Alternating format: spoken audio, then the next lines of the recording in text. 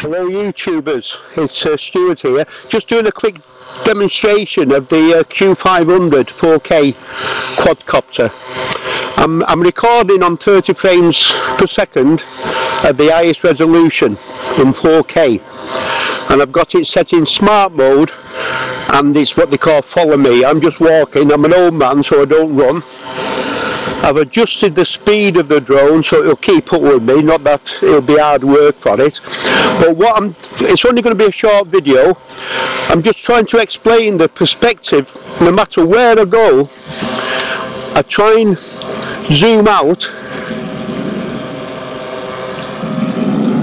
and I go further away, still in smart mode, but when I come in, I'm pulling the joystick all the way toward me, and it will not go any closer than that.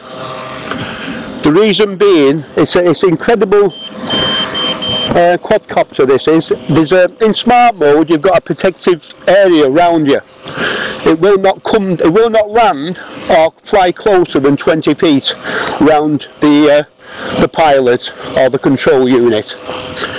So I'll have to stop the video and change it to another mode, which is 120 slow-mo, and then I'll show you the difference in perspective and the means of getting it round to run at 30 frames per second in that particular mode.